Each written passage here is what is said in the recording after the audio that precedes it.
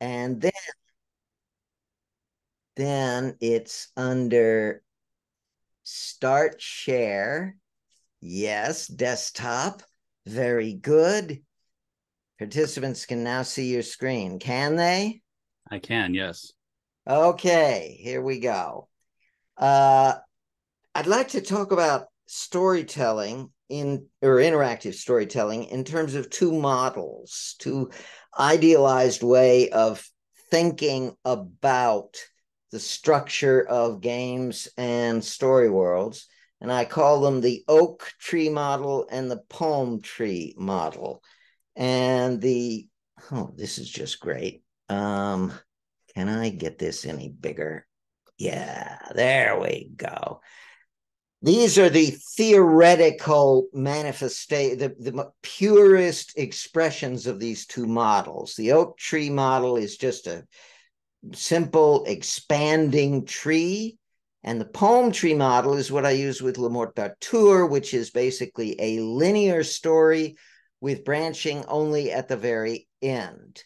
And I'm going to present the thesis that fundamentally the palm tree model is really the only way to go with interactive storytelling. However, both of these models have endless variations on them and modifications and compromises. We never achieve these two theoretically pure models. So any real story world will be based on the palm tree model, but will not look exactly like this. In fact, Le Morte d'Arthur doesn't look like this.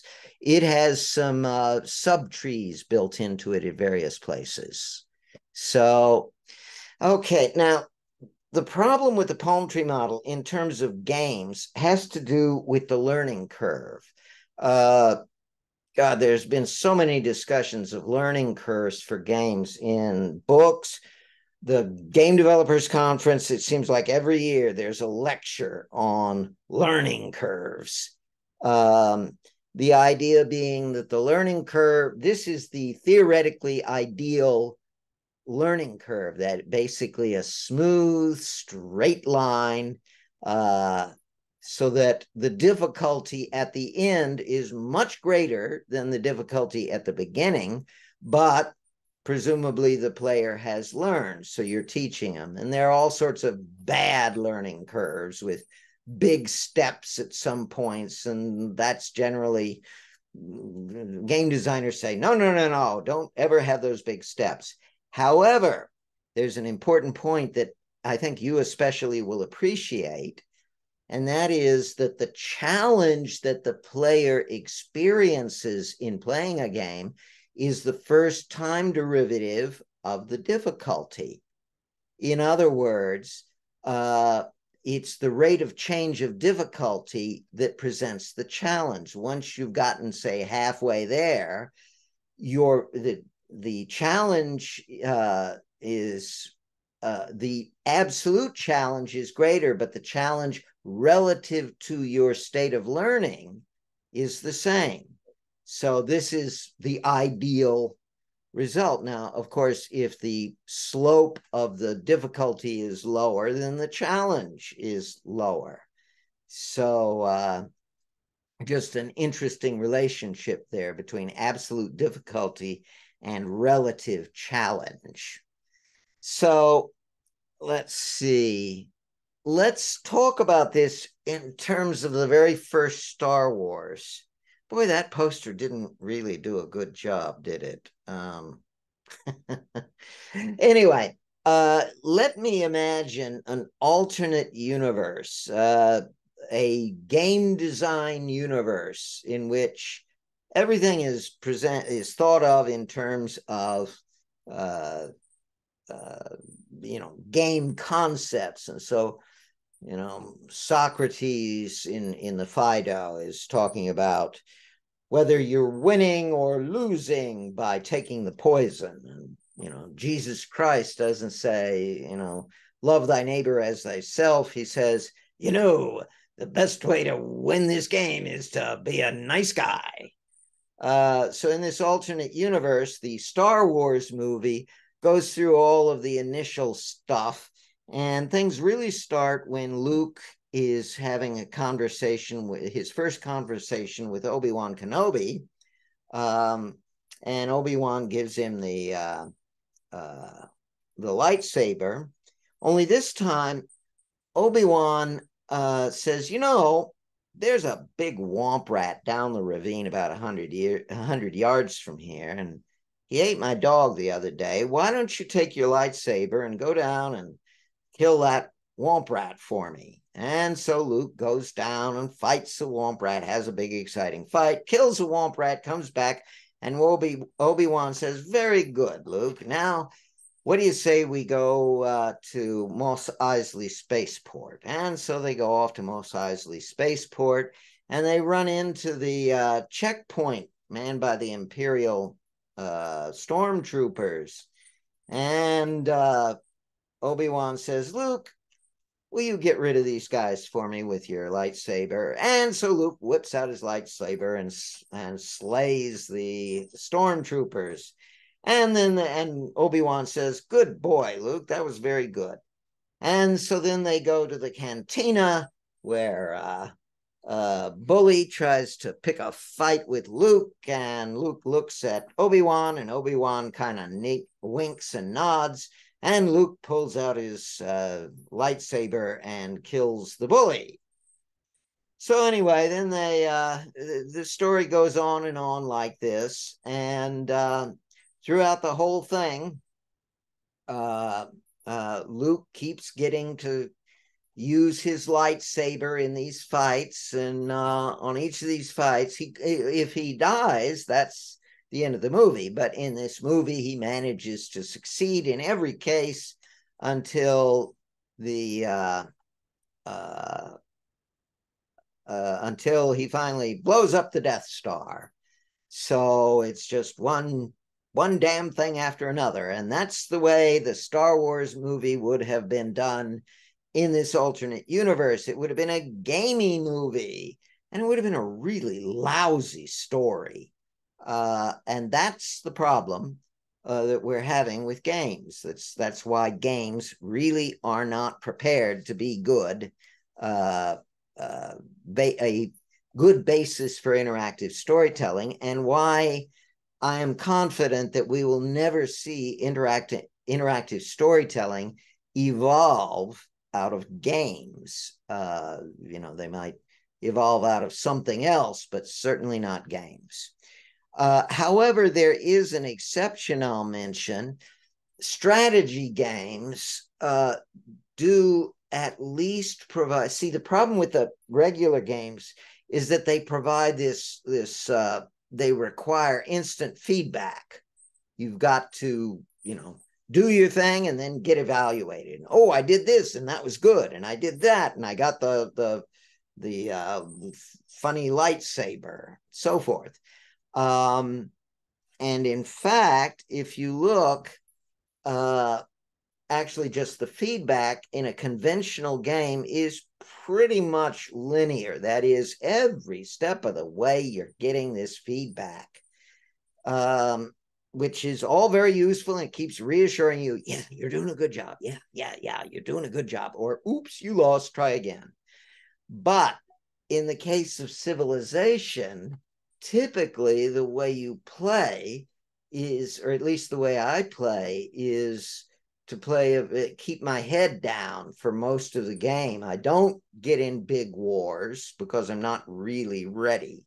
I spend most of the game building up my capabilities and not getting any feedback on whether I'm doing a good job. And then late in the game, then I get into the conflict, and then I start fighting wars.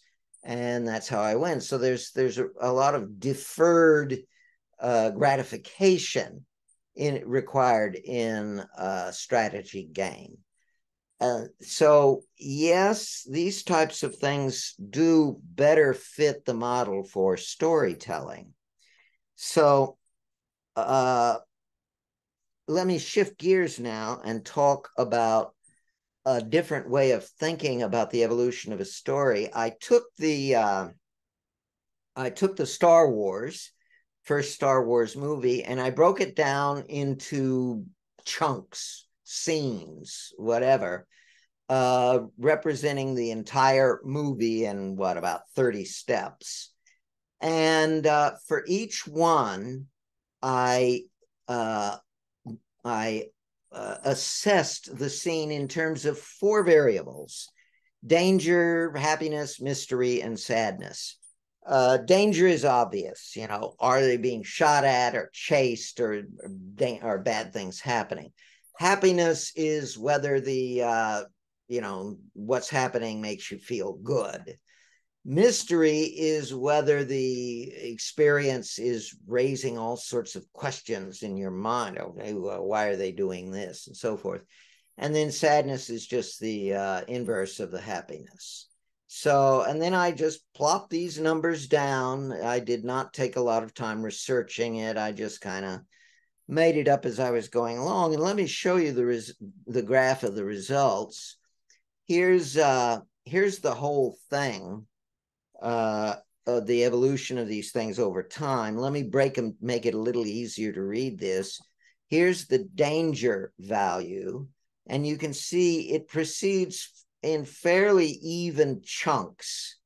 That is, it tends to be spaced out. Not a lot of danger at first, but then it builds and builds, and then finally you have the big battle. The happiness starts off basically at 0 for the first half of the movie. There really isn't anything interesting happening or happy happening, but then various events do take place. But the real thing is right at the end over here, when he's blown up the Death Star and the pretty girl gives him a medal, and hooray, you know, the great music and so forth. So good for you, Luke. So that's the happiness. The sadness, though, is interspersed. It tends to be more in the earlier stages. This peak here is when he finds that his aunt and uncle are dead. This is when Obi-Wan is killed. And this is a battle where some of his friends are killed. But in general, again, this is spaced out. And this is a very important point. A story is kind of like a roller coaster in that you can't have the same feeling just continuing. You've got to bring out that feeling and then go away, do something else. And then here's the mystery.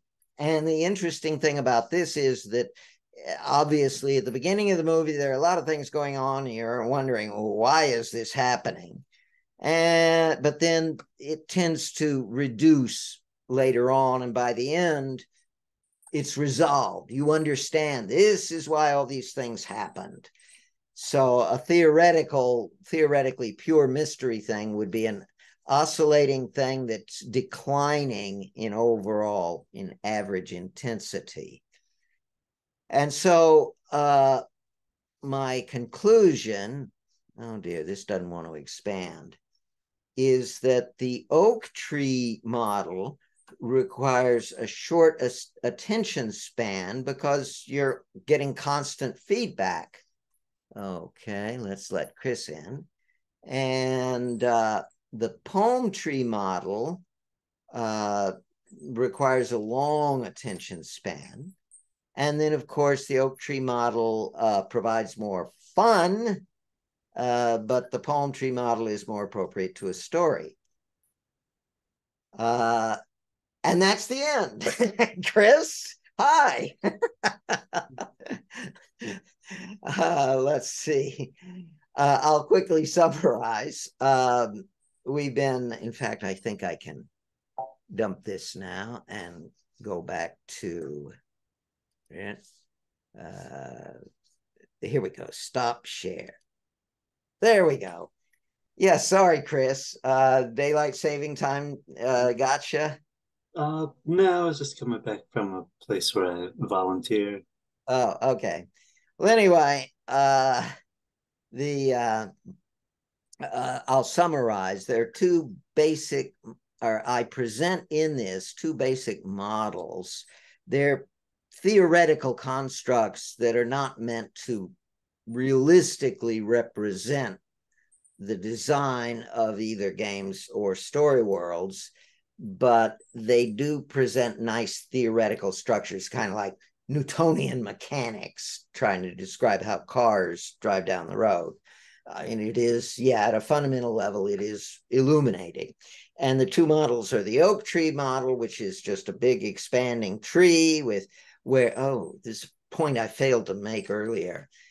In the oak tree model, the player's decisions determine what new states the player gets to. That is, the player's decisions navigate through the tree.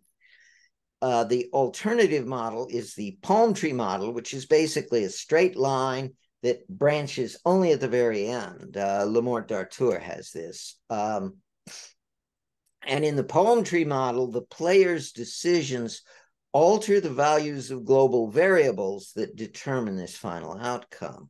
Now, of course, lots of games have global variables that are changed by the player's decisions. And in fact, Le Morte d'Arthur has a few branching trees in it. So these theoretical models are only ways of thinking about the design rather than actual working models. This is the kind of thing physicists do all the time. Everything in physics is like these ideal models. And if you actually want to talk about reality, the answer is always, that's an engineering problem. So anyway. Mhm. Yeah, the same with economics, everything's models. Yeah, yeah. So anyway, the central point I wanted to make, though, was that stories uh, are structured in such a way that the tree model just isn't going to work. Uh, you really do have to go with the palm tree model. I can give a few little examples, as in, oh, gee, that's really too bad about Juliet, but oh well, there are other fish in the sea.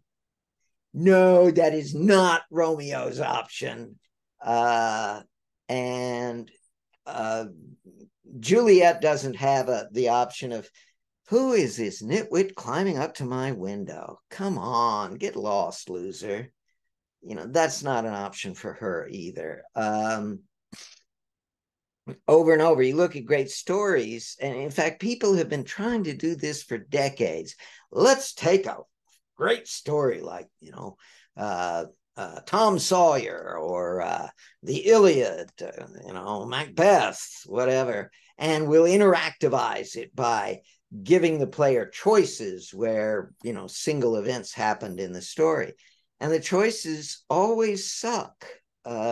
People really try to come up with intelligent, believable alternatives, but those always lead to dead ends, or they end up having to branch back without having much real effect, or that approach just doesn't work. So you get people to paint the fence, yes or no? yes. There's so many ridiculous. I had fun with that. Did I do that with you guys? Oh yes, someone, I think that was on Facebook, where somebody had suggested, gee, Chris, why don't you do a sequel to Le Morte d'Arthur? And I said, yeah, sure. How about these sequels? The Titanic, Titanic 2, what's his name? Learns to swim.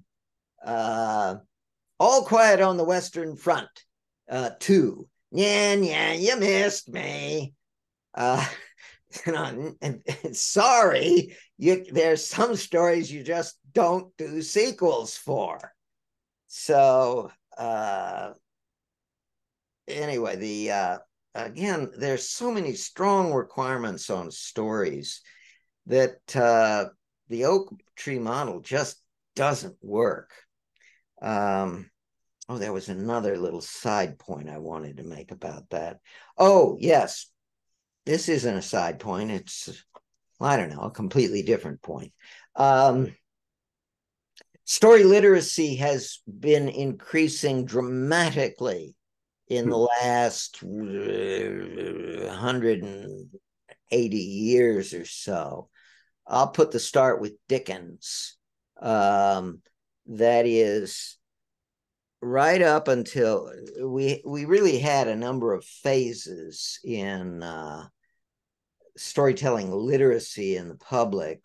First phase was oral storytelling. That had the standard image of the jongleur, the traveling storyteller. All storytelling was done by professionals who memorized these long, long stories. And then they would travel from place to place. And the basic deal was, you put me up, room and board for a few nights or a week, and I'll tell stories every night to entertain you. And that's how these guys worked. And they made a living that way, and they carried on these traditions of the stories. And interestingly, the stories evolved in this way. I'm not sure if I told you, there's a wonderful book. An American researcher went to Yugoslavia in the 1930s, where there were still some of these, bard is another term, troubadour. Well, they were more musicians, but they still had these people going around in Yugoslavia. And so he tracked them down and studied them and basically nailed down the procedure. It was actually a combination of, yes, remembering the story in general, but also remembering the particular phrasings. And all these guys had these standardized phrases they used that had particular meters. And so they were being creative in two ways. One, they'd modify the story. They were, in effect, over the course of centuries, they tuned up the stories. They deleted some of the dull parts and threw in more interesting parts. And at the tactical level, they got better and better at developing standard phrases with standard meters that could be plugged in to make it easier to recite the whole thing. And this shows up easily in Homer, where you get these standard phrases popping up that, the wine dark sea, and rosy fingered dawn, and owl-eyed Athena.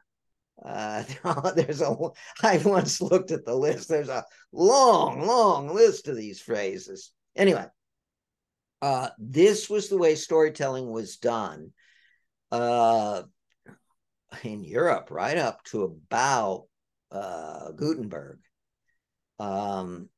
He put those people pretty much out of business. It took about 100 years. But the advent of writing, and in fact, Homer had been running around. Those stories had started long, long before, and Homer just wrote them down, probably around 700 BCE.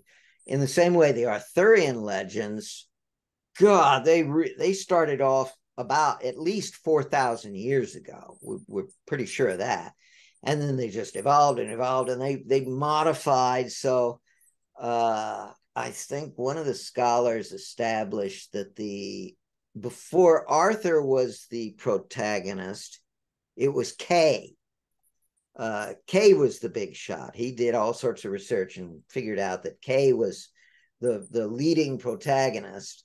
And then when the Britons fought against the invading Anglo-Saxons and they fled to Brittany, Arthur became the protagonist. But Kay, he was the brother of Kay. See, and that's how they were able to evolve.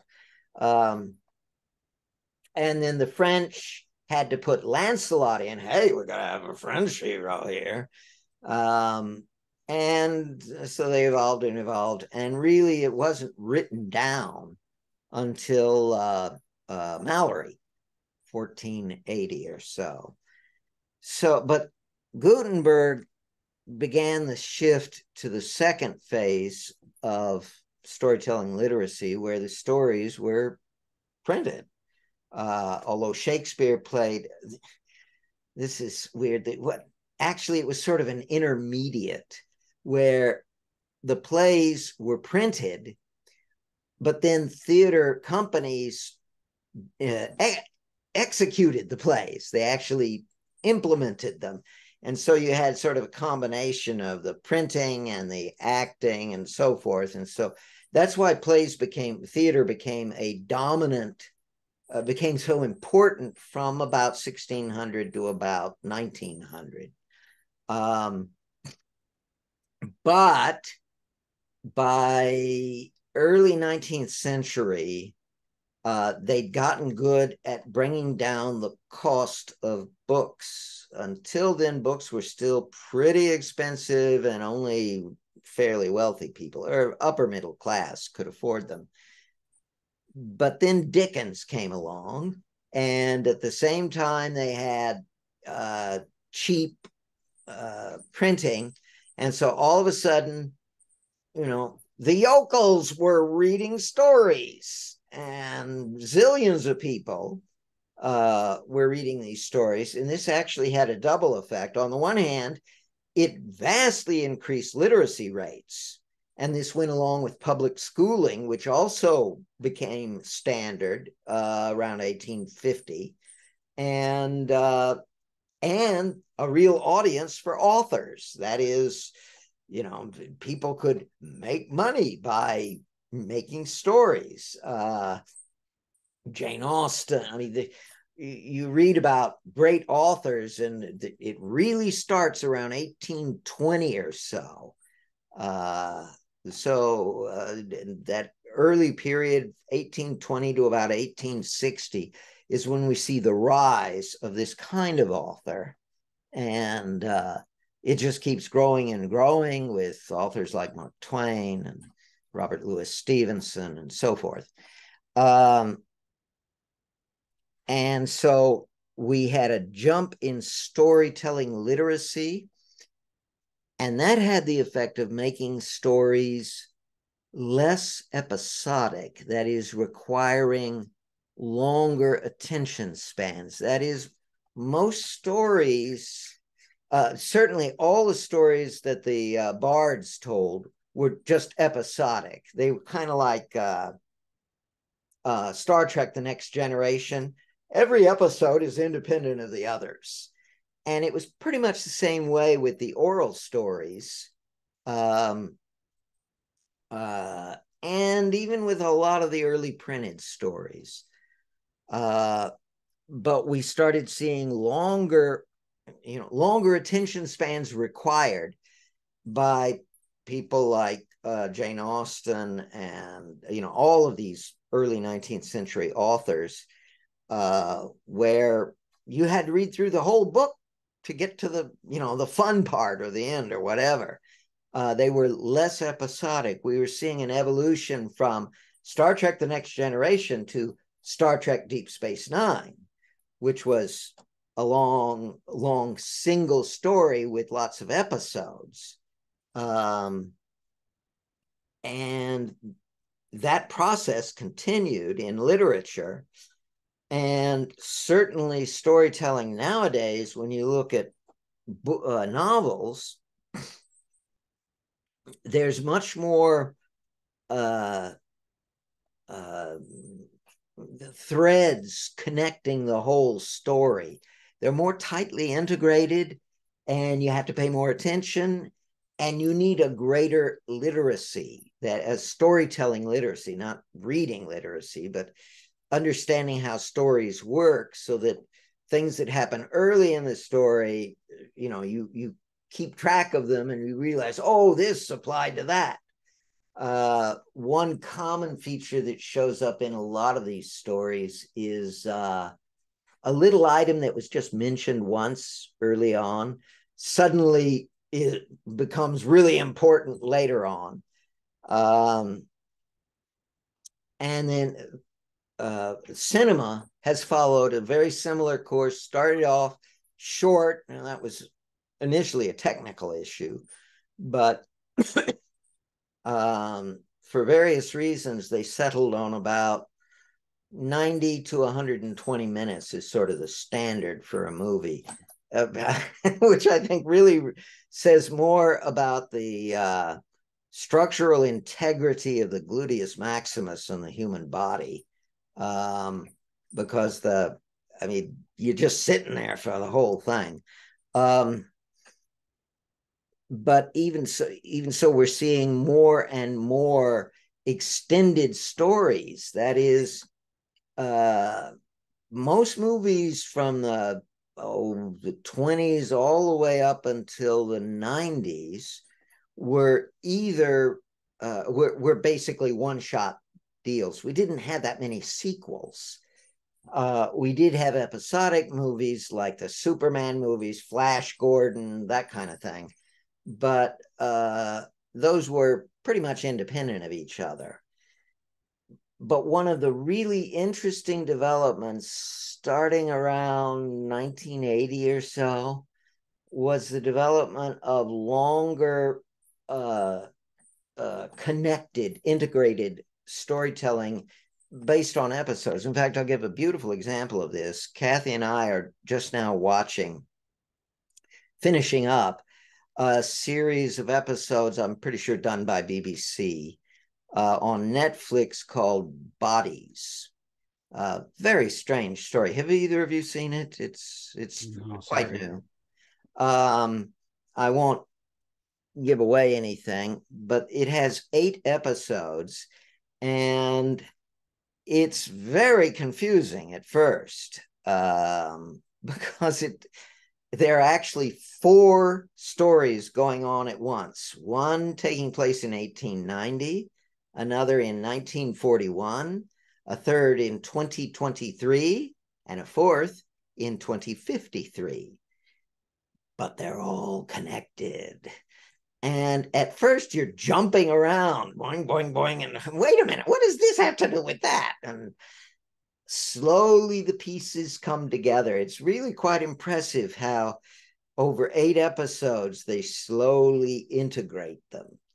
And tonight we watch the last episode where the pieces all come together. But we can see this process. This is an 8-hour story. Can you imagine anybody in cinema saying, hey, let's do an 8-hour movie. We'll just break it up in 8 parts. That concept was impossible. I mean, just unthinkable. But well, think about the Dune movie where they got the first part, and now we're going to see the second part. yeah. And in fact, come on, the Lord of the Rings, movies with Neo in them. The Matrix ones, yeah. Yeah, Matrix 1, 2, and 3. Hollywood has settled on a 3-movie standard for its episodic movies, and Star Wars episodes 4, 5, and 6. Wait, 4, then 5, then 6 at a roughly 2-hour intervals, and then we wait 20 years, and 1, 2, and 3, and now we got a million of them jumping all over the place. Star Trek, same thing. Initially purely episodic, and then this radical experiment with Deep Space Nine, which at first was considered a failure. I mean, a lot of Trekkies hated it, but interestingly, Deep Space Nine is growing. Its reputation is steadily increasing, which I think reflects increasing story literacy. So I don't know. We've had a very interesting phenomenon here with the development of storytelling, because the quantity of story consumed by the average American, in fact, by people all over the world, is dramatically rising. we see, and another aspect of this are the micro stories, which are what we see on Instagram, the little short video, TikTok. There are a whole bunch of those. There's on Facebook, there's a Darwin Awards group where you get these little micro stories of, oh, look, here's a motorcyclist. Oh, he's going too fast. Oh, that brick wall. Goodbye, motorcyclist. So we're seeing story consumption exploding. What that means, I do not know, or where that will go. I have no idea. But anyway, reactions, thoughts? It is kind of interesting because I follow a few authors, and one of the things that one of them was talking about was trying to make a self-contained story that didn't suddenly become a series. Which unfortunately a lot of publishers, I mean, because they like money, will conceive various different series, and so you'll never really get that finishing point. Yeah, kind of little dips here and there of, oh well, this story ended, but there's still more, and wait for the second book, which is also frustrating whenever you go to a Barnes and Noble and you find episodes 4 and 12 of a series only yeah. that are constantly in stock, and none of the rest. But I digress. Well, that raises an interesting point in that people expect the sequels. Okay, yeah, that was a good story. Give me more. More of the same. Certainly, we now have the idea of a world created by an author, and if his first book is successful, then we'll do some more along the same lines. The author, I don't know how her name is pronounced, Auel, who did the Neanderthal stories, Clan of the Cave Bear. Right. And then there were more. And, I don't know if she'd listened to the publishers, we'd probably be up to the Dark Ages by now. So anyway, this is all very interesting stuff. It is like everything else in modern civilization. The pace is accelerating. I don't know. We're just seeing faster and faster change. Certainly, the stories that young people prefer. Well, I don't know. It is certain the comic book movies, the great success of these comic book movies is certainly a depressing development. There is so little oh yeah. Oh, how many sequels were there? More than I was aware of, because I think my mom had the Clan of the Cave Bear. I saw it on her bookshelves, and then there's like the Valley of Horses continues the story, which further delves into Earth's Children, which I never saw, Mammoth Hunters, the Plains of Passage, the Shelters of Stone, and finally the Land of Painted Caves. It's kind of like a Little House on the Prairie. It's like, how many of them did there need to be? Yeah. But Yeah. Well, the young people today, of course, their storytelling tastes are very different from mine. And I'm sure that reflects to some extent the evolution of storytelling literacy. And I don't know what to think about that. Well, back to the comic book movies, it reflects the art form that it comes from. Every month there's a new issue of the comic book. Every month you're moving the story along in some fashion. Now, generally speaking, it's not necessarily going to be a satisfying conclusion. It's going to be a soap opera where you get, little things here and there. And oh, by the way, tune in next time for the next episode where you get more of the same. And eventually we may resolve this, and maybe we won't. Who knows? Yeah, soap operas, they are certainly an interesting phenomenon in that they are pointless stories. That is, there's no arc. They're just a whole bunch of little arcs. Well, there is the arc happens at the end of the season, and whether it's a satisfying conclusion or not, it's left up to your own interpretation, because invariably it's going to be, well, guess what? There's also another season coming next year, or whenever the season restarts. Yeah. Luke and Laura, Luke falls off the ship or some other shit like that, and what happened?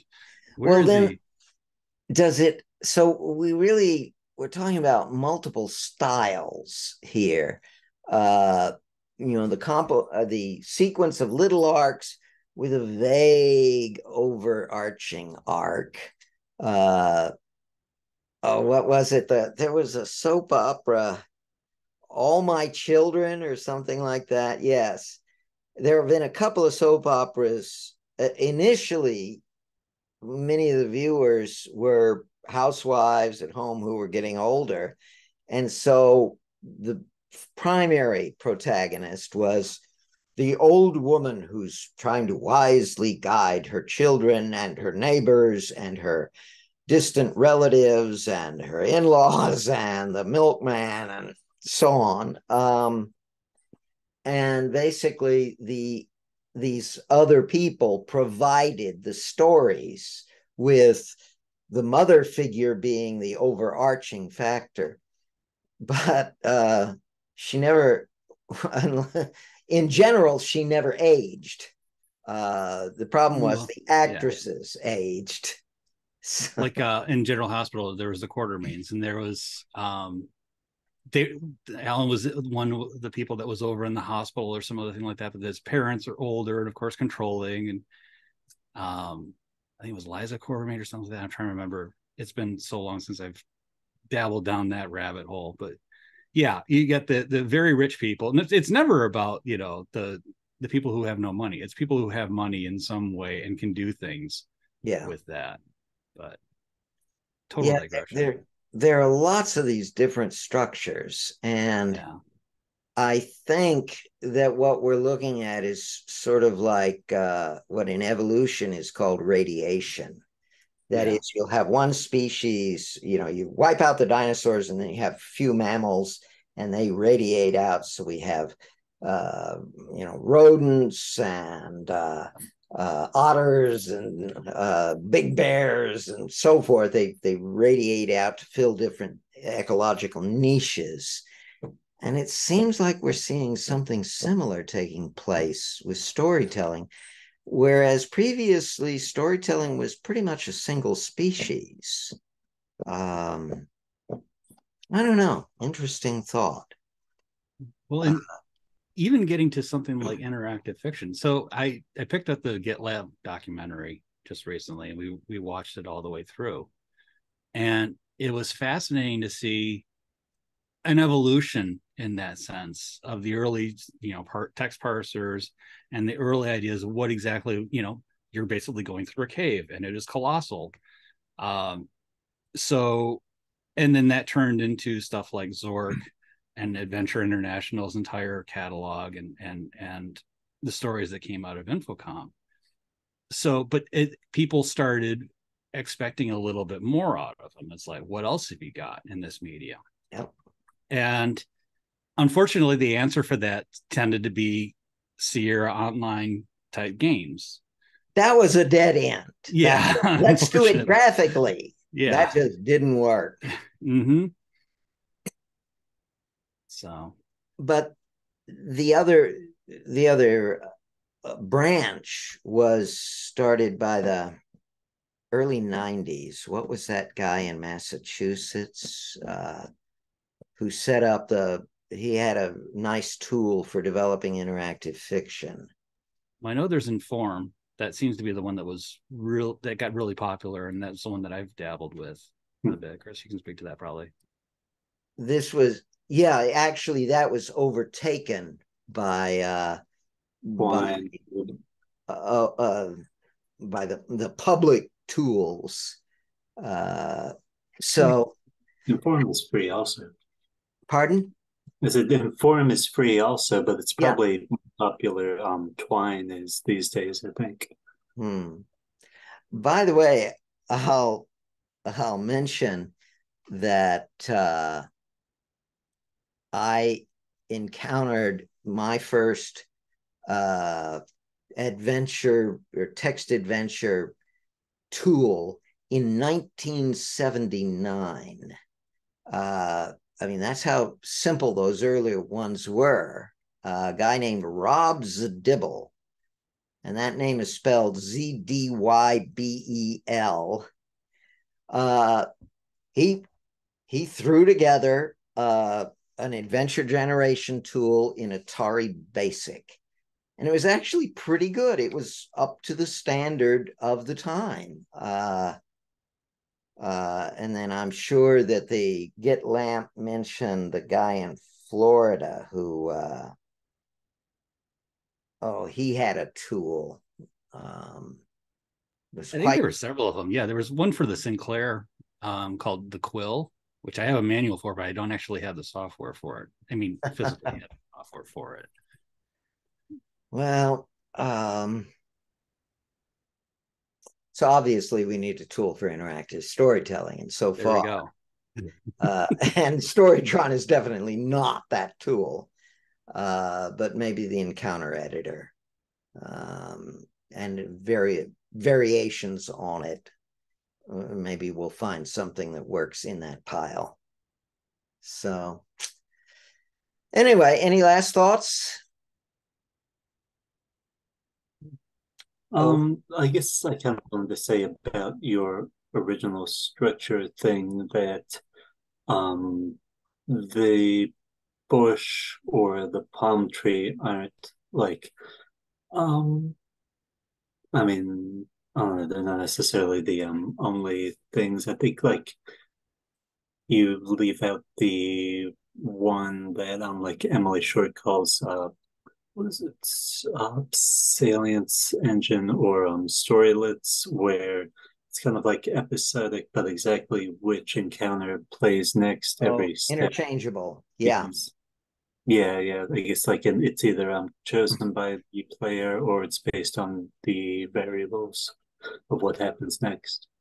I don't see that as fundamentally different. I have seen some of the taxonomies of structures used in interactive fiction, and there's quite a rich taxonomy, but at the same time, I see them as rather like a taxonomy of rodents. We're still all basically the same, that with lots and lots of variations. The storylets is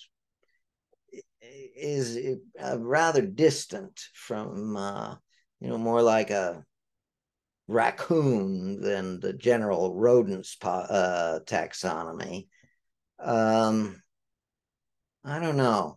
I have yet to see. I don't know. What's your impression? I don't have the feeling that storylets really solved the problem or took off. What's your impression? Yeah, I mean, I feel like structurally they're kind of fundamentally different. Whether there's like the pre-written, I guess like pre-structure, whether it's one long stalk or a bunch of branches, it's always the same structure every time, whereas the storylets, they can be like a much more variable structure. Mm.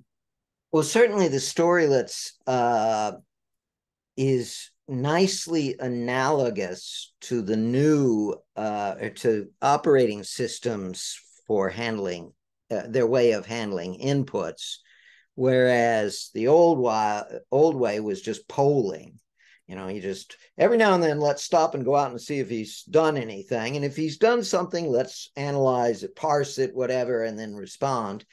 As opposed to the what's the proper event-based, I think is what it's called. Pardon? Event-based. Yeah, event-based stuff. Storylets are sort of analogous to an event-based approach, and yeah, I guess it's kind of like modular programming instead of imperative. Yeah, yeah. And so that speaks well of the storylet concept. It may be that we simply haven't gotten sophisticated enough with it yet. I mean, the early event-based stuff on the Macintosh was admittedly kind of clumsy. It took a while, especially there were some speed problems and so forth. So I don't know. Yeah, like I'm hoping Sasha's sweep weave is like a good implementation. I haven't had the chance to go back and use it recently, but I like the changes that they're adding to it recently. Mm. Well, the danger with all of these tools is that they become, since they're created by programmers, they feel like programming. And what we need is something that works for storytellers. That I think has been the continuing problem. Mm-hmm. And of course, the other side of that problem is their absolute refusal to get technical. The storytellers just will not know. I want to make it easy, simple. And Well, they suffer Microsoft Word, so they're already technical in some way or other. yes. And Yeah, Photoshop too. I'm sorry? Photoshop also. Yes. Yes. So I'm definitely becoming a bitter old man with respect to user interfaces. Um, for some reason, uh, the ideological passion of the 80s, where it's got to be clean, it's got to be simple, good user interface, user friendly.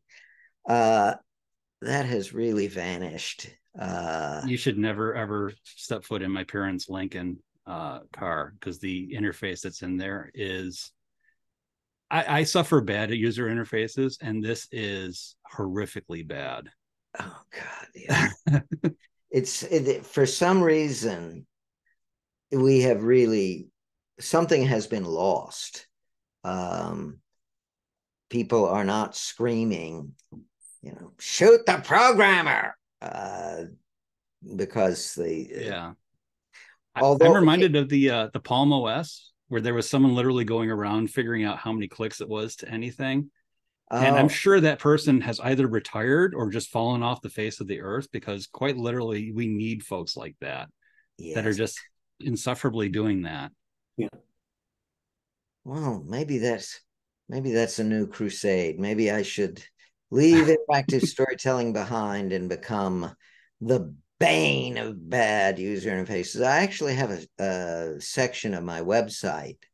I love reading it. It's amazing. I agree there with are every some, bit of it. yeah, there are some really bad user interfaces out there, and they just keep multiplying. I don't know. I haven't done any recent things because I'm just overwhelmed by, it's hard to pick out any single example, uh, because Well, they're you have everywhere. a new Apple Macintosh, so I'm sure there's plenty of fodder there. Oh, From what yeah. I've heard from other Apple folks, unfortunately, it feels like they've lost their way.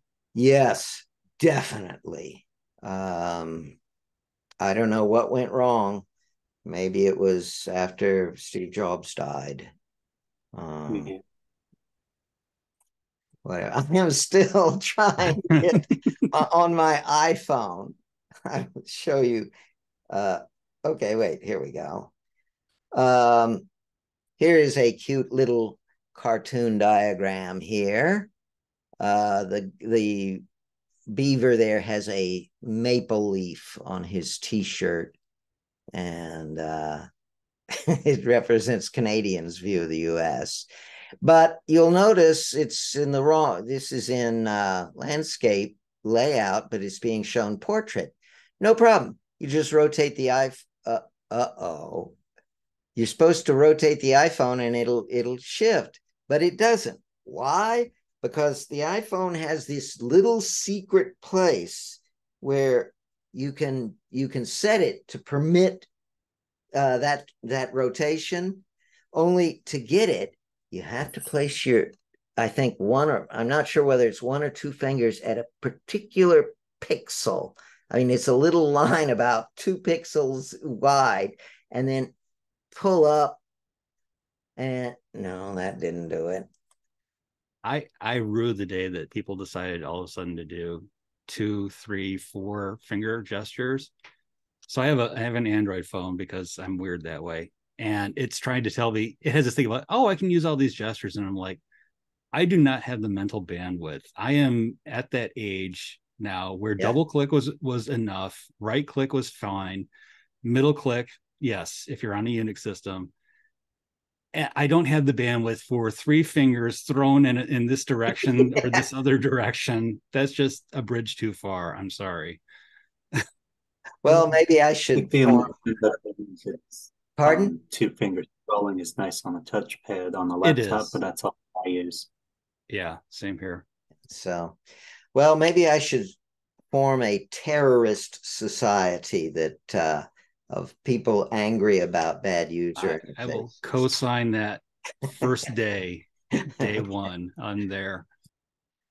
Okay, well, I'm going to think about this, about what can about there, because it really is. It has reached avalanche proportions. So, with that in mind, thanks for your comments, and I'll see you guys next month.